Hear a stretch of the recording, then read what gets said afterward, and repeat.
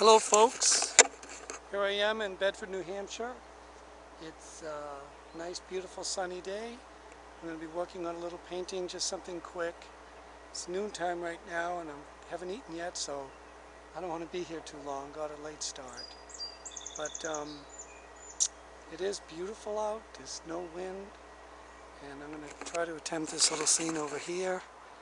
Maybe something in that. Well, let's back up a little. Maybe something like that. We'll see. I'm not going to put the posts in there and the wires. I don't like that stuff.